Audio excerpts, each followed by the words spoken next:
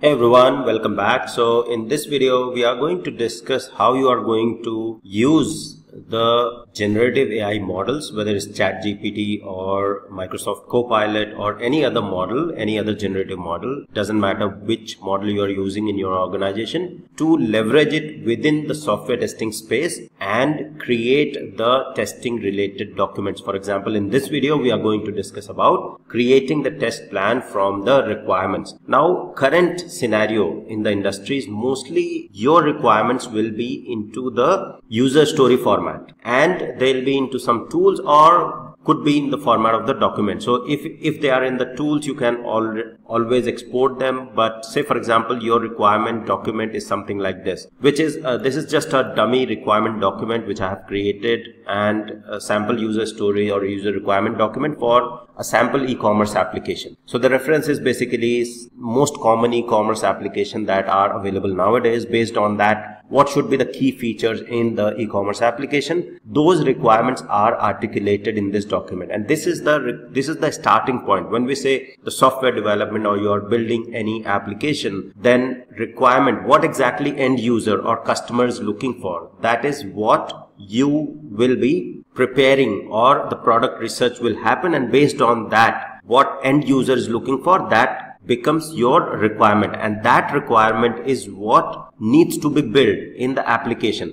Now, if we talk about you are the person who wants to build the house. Now, in order to build the house, there are a lot of things that are involved. So you will have certain requirement. Where exactly I want to buy the land, which location, locality, what are the requirements in terms of do we have shopping complex nearby or do we have groceries nearby? These are some of the criteria that you define. Post that, you have the requirement of what sort of house you are looking for, what material you will be using. So all of that is then noted down in a document, and that formulates the requirement of building the house. How many rooms you want on each floor, how many floors you want. That is the requirement that goes to the contractor. So similarly, in order to build any application, you will need the requirement document, and that requirement document will articulate or have the explanation of what needs to be built in that software application. Now, if we talk about this document, you have the introduction, scope, the personas, the functional requirements are documented here, non-functional requirements are there, and some of the very important, for example, user registration, profile management, product search, advanced filtering. These are very common features that need to be there in the e-commerce application. Then you have the scope. In scope items, what scope items are there in this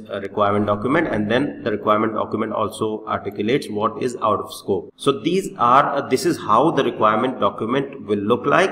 In case you do not get it into the doc format, you will have it in the tool wherein you can export into the document format and then use that document format into the generative AI to prepare the test plan, and then you can upload that test plan into any tool that you want. So there could be possibility that there is integration as well available wherein you can pull the requirements straight away from Jira if Jira is being used from the generative AI. But I'll go ahead with this document and explain you how you can create the test plan. So this requirement document is available. Now, based on this requirements specification, I want to prepare the test plan and use the generative AI capability to quickly create test plan and then refine it. Okay. So now let me go back to ChatGPT, and here you will have the option. So this is the free version, and how I want to create the test plan, I'll use the standard IEEE 829 test plan template, which has these sections. Now this is the traditional test plan, but for a release level,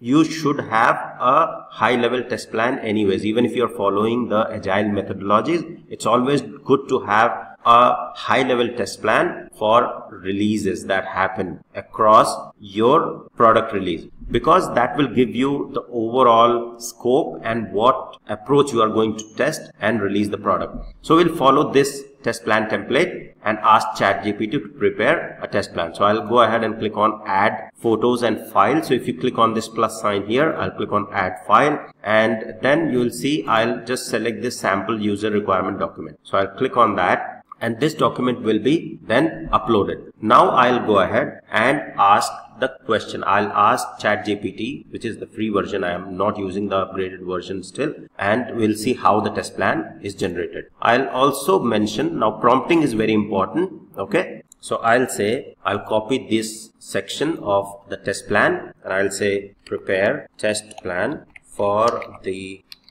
attached document. Use the below test plan template.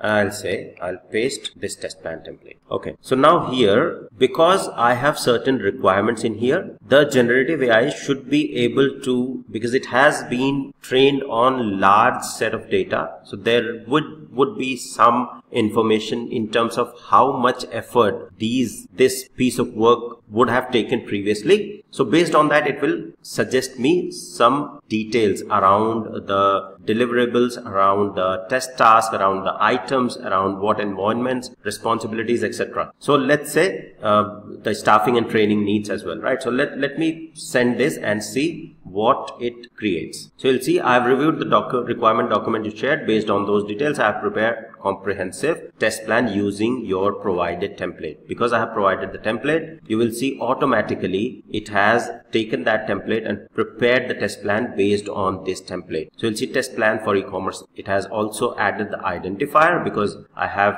provided the identifier in there, and then the test deliverables. Okay, so test plan document, test cases, test data set, test execution report, defect report logs, and final test summary report, right? So these are the test deliverables which came into this part, and pretty awesome, right? I mean, if I would have to think about all of these things, I would have either gone to the previous template and got details in there. Based on my experience, I would have provided certain points in there, and then in the reviews I would have came up with anything that was missing. But because AI companion is there, generative AI is there, it has automatically helped me to fetch the important and core aspects of the test plan. It has also put in the introduction. So this test plan outlines the test strategy, scope, activities for e-commerce, web and mobile responsive application. The goal is to validate core workflows such as product browsing, cart management, checkout, and it has picked up from the document, from the requirement document, and provided with the introduction, which is absolutely awesome. Then test task, what need to be there in the test task, what are the test items. So based on the key items that are there, the functionalities that are there, it has picked up the test items. It has provided the environmental needs, the test environments, Chrome, Firefox, Edge, Safari, mobile browsers, the devices, desktop, Android, iPhones, tablets, the tools. What can I use? I can use Selenium for automation, JMeter for performance testing. For API testing, I can use Postman. Now, if in your project you are not using Postman, you are using some other tool, then you have to go ahead and edit this, right? Now the idea here is not to blindly go ahead and follow this test plan template. The idea is to get the maximum information and knowledge that the generative AI can provide you, and then refine this test plan, which will help you to quickly formulate the test plan, which used to take a couple of days. Now you can do it in a couple of hours and share the draft version. Remember that doesn't matter how advanced the generative AI is, still the test plan can't be generic. They are specific to the project, and because they are specific, so you have to get the general information and provide the specific information by yourself based on the context of your project. What environment are available, what platforms are specifically available in your case. So you have to go ahead, read it and edit accordingly. Then you will have features what to be tested, right? All of that is available. Go ahead, read it and update it as per the requirement from the project and stakeholders. Then responsibilities, who is responsible for what, then what can't be tested, what doesn't need to be tested. Then staffing and training needs, 1 test manager, 4 QA engineer, 1 automation engineer, 1 performance tester. So very good numbers, I would say, or the calculation based on the amount of work that is articulated in this requirements document, because this is good enough, because you will need to do automation, you will need the QA engineers. Now most of the QA QA engineers will have the automation capabilities nowadays. So you will say 5 automation engineer, 5 QA engineers, and then 1 person doing specifically performance testing and 1 test manager. Could be 5 people, and one of that is also performing test lead or manager role, because you can imagine, all of this test planning is happening through generative AI. A person simply has to go ahead and has to have the context of project and update this, refine this,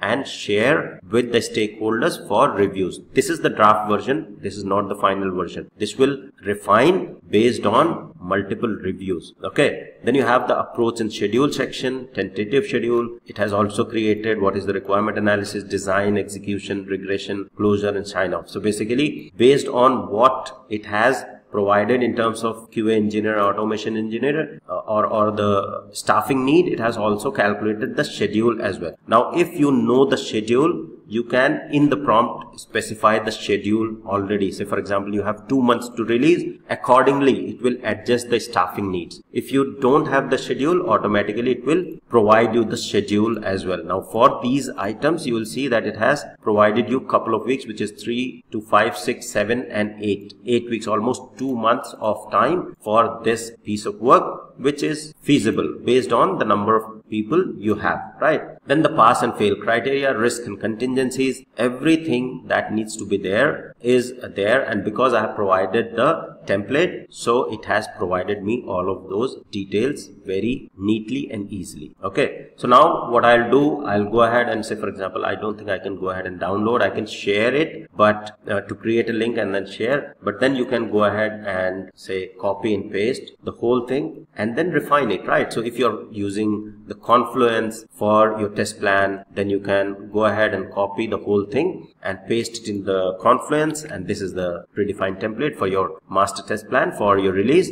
Or you are using the Word document, you can prepare this in the Word document, have the draft version, refine it as per the project context and needs, and then share it for reviews. So the initial bit, the initial piece of work that used to take few days is now reduced to just a single day. So even if you have to refine, go ahead, talk to people, within a day the draft version should be ready and you can go ahead and share for review in your team. So this is how you can use the generative AI capabilities of any LLM model that is being used in your organization to prepare the test plan, and prepare it quickly and more efficiently, because general information that we used to struggle day in day out is already there. It's available. The model is trained on that. The model has the knowledge of millions of records available online. So you will get all that information straight away, and then you refine it as per your project needs and share. So that's all on how to create the test plan using generative AI. In the next video, I'll cover another important topic, how to use generative AI in testing space. Thank you. See you in the next one.